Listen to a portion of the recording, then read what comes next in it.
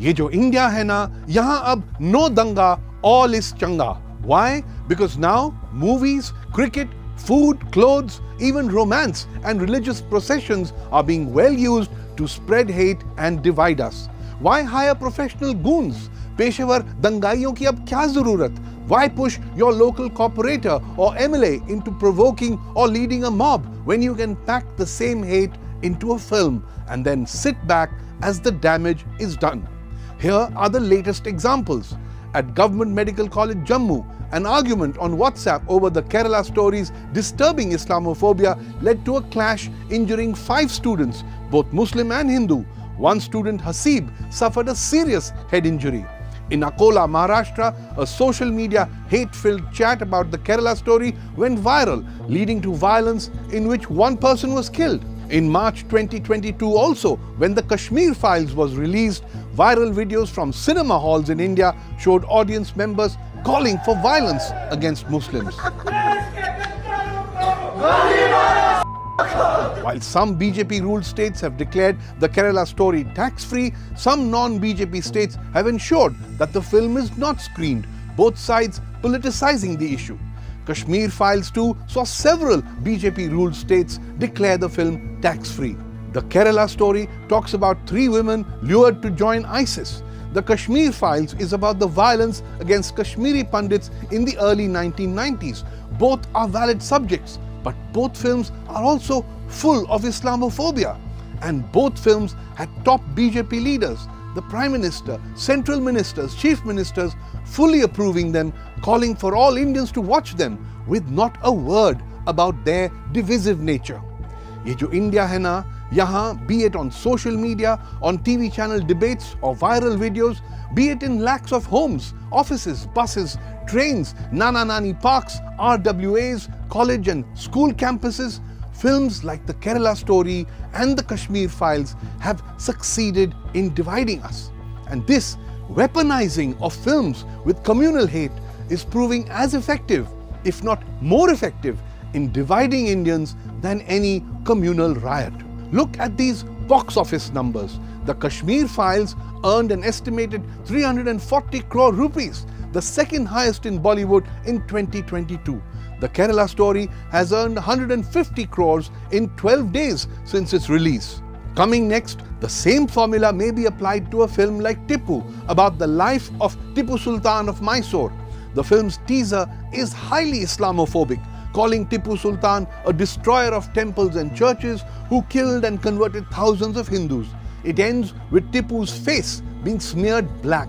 But I remember how my Amar Chitra Katha comic called Tipu the Lion of Mysore, who spent his whole life taking on the British, who even died fighting them.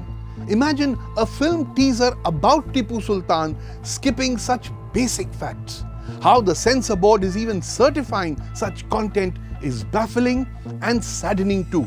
Even more worrying is the return of weaponizing religious processions. Ram Navami processions in India have had a history of being linked to violence. The bloodiest and earliest was the Ram Navami riots of April 1979 in Jamshedpur, which left 108 people dead, 79 Muslims, 25 Hindus.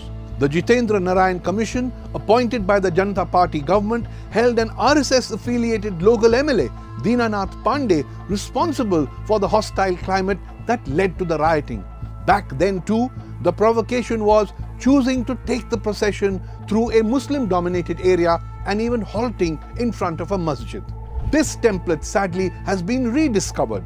2022 and 23 have seen Ram Navami procession-related violence in multiple states. And following these processions, without fail, are viral videos of provocative slogans and chants taking place in front of local masjids. Even some of arson being committed at these masjids.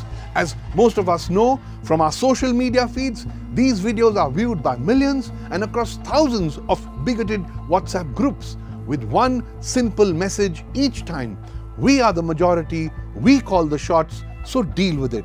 Again, the haters get the job done with no riot required. Over the years, we have weaponized cricket too. from targeting Kashmiri students for allegedly supporting Pakistan at Indo-Pak matches, we are now targeting members of Team India.